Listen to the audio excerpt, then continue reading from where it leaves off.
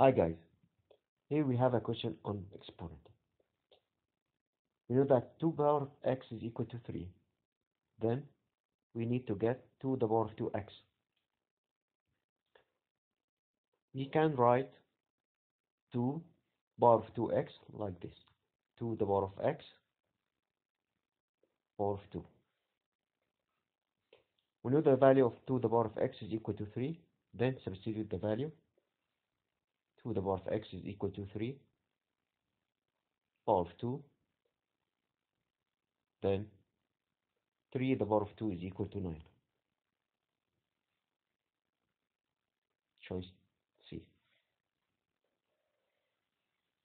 The next question, if 9 power of x multiplied by 3 is equal to 27, then the value of x is equal to.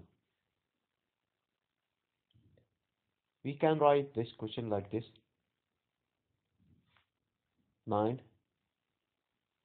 power of x multiplied by 3 is equal to 27, which is equal to 9 multiplied by 3.